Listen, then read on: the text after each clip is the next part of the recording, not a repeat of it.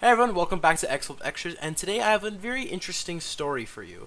So basically, after school today, I decided to go to the library with my friend. And in the library, we have these little cubicles.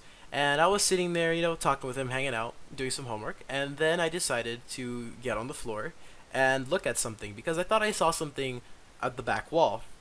What I thought I saw was just a piece of metal, so I'm like, oh, okay, it's just a piece of metal. And then as I was getting out, I turned my head to see this, an iPad, and it was one of the old school iPads.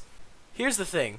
I plugged in the serial number printed on the back of the iPad into the Apple serial number checker, and it gave me a purchase date of March 2019, which, based on my knowledge, means that the person who owned this iPad is no longer attending my school because they graduated the year before. They graduated this year, actually, 2023. So, from my conclusions, I drew that this iPad has probably been sitting in that spot for at least 2 years. My reasoning for that is because maybe this kid smashed his iPad or dropped something on it and completely ruined it to that point and just left it there. And this must have happened in around mid-2021 because in junior year at my school, you get new devices, and I'm assuming this is that.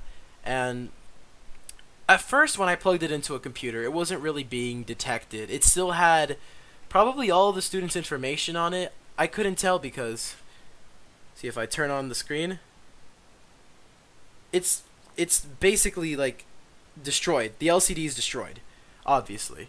So you couldn't see anything that was on the screen, and I had no idea what was happening. But I knew it worked until I got home today. I plugged in my iPad to my desktop to use 3 utools, and then and it still wasn't being detected. So I'm like, okay, what am I gonna do? Because I have an idea that I am going to fix up this iPad. All it needs is a screen replacement, because I'm sure the school doesn't care about an iPad that's been left in the library for 2 years. And God, let me tell you, that thing was disgusting when I first found it. Here's a picture of that. It's freaking gross. So then I had the idea, oh, I'm gonna put it in DFU mode to restore it.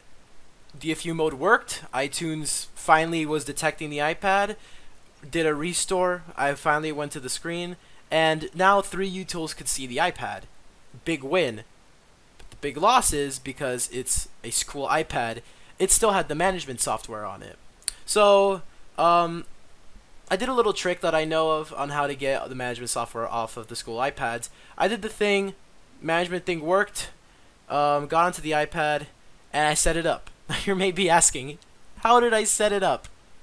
Well, you see why I have it plugged in? It's still plugged into my computer. So what you see in front of you is 3 utools, 3 uPlayer. As you can see, let me put the iPad up here. Turn it on. There's stuff on the screen, but you can't see it. But there it is on my computer. Let me put in Touch ID. Boom. Here I am interacting with the iPad, no problem. But I'm using the computer to see it, which is so cool that I now have a perfectly... I think the camera works as well. Oh, that's the weather app. Okay, I want to test out the camera app.